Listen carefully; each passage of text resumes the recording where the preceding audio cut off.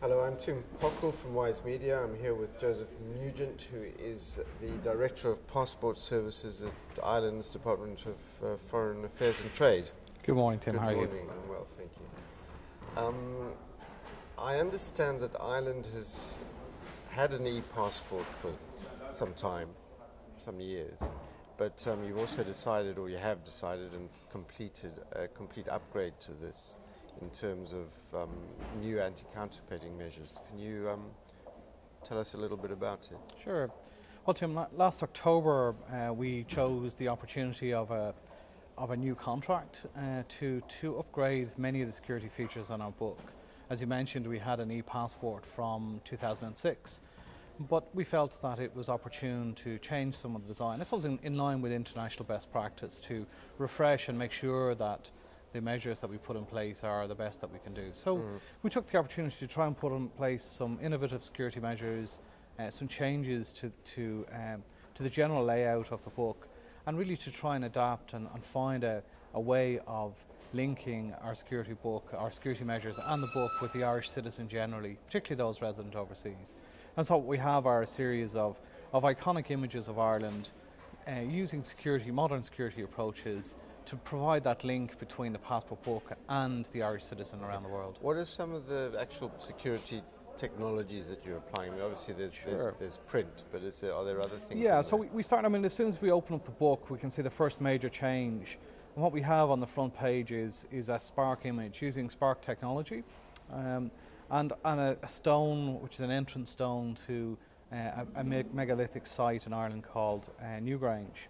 And it's very much an introduction to the book itself. So as the entrance stone to the megalithic tomb, we equally have this entrance stone to the book itself. So that's the first major change, and it's quite a nice and refreshing piece of technology being used most recently on the new Euro banknote. So we've taken that to a very strong level.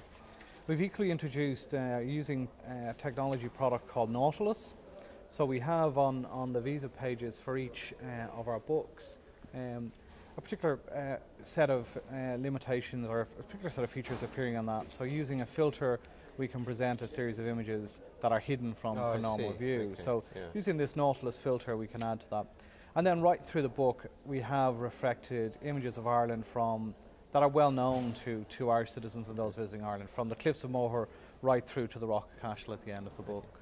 And why did you feel it was important to integrate these sort of images and design into a passport? Because I'm not sure whether people actually look at. I mean, certainly couldn't even tell you now what's on the pages of my passport. Okay. I've got a UK passport, but I just know that they're pages. I suppose as an island nation, Irish people are known for travelling worldwide, and we have a very large diaspora based all around the world.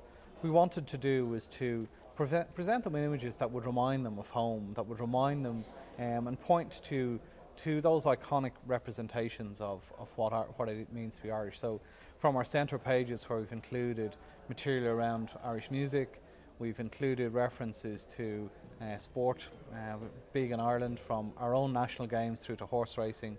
And we've also incorporated a series of poems from some of our best known poetry in Ireland. So from William Butler Yeats to the Irish poet Nuala Ní Dhomhnaill.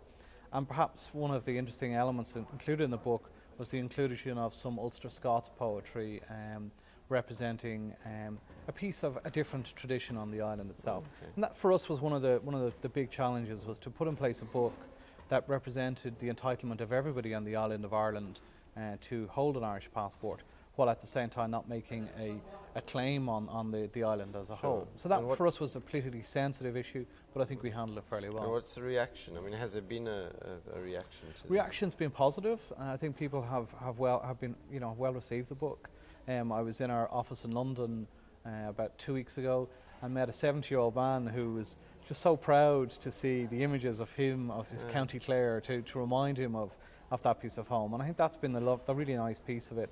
What we've also tried to do is build in some very simple security technologies, again to make it easy for people to validate what's a valid or what's a true or proper passport book. So on each page of the book we have a half image of what's called a river god. So a series of images representing the rivers and lakes and waterways of Ireland. And by joining the two pages together, it's not going to be easy to see on screen, but by joining the two pages together, you basically bring the images of these heads into a single point. Oh, I see.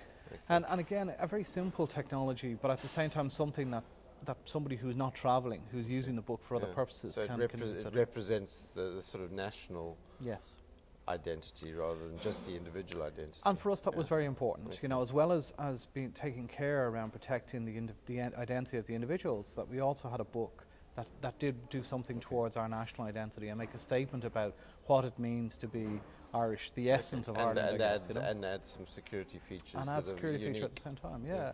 Right. And as I said, I think some of the technologies we've deployed through the book are very significant from a security point of view. So from that Spark image, the Nautilus image, the thermochromic reactions that we've built into the book itself, but doing it in a way that makes sense, doing it in a way that's understood by the Irish public.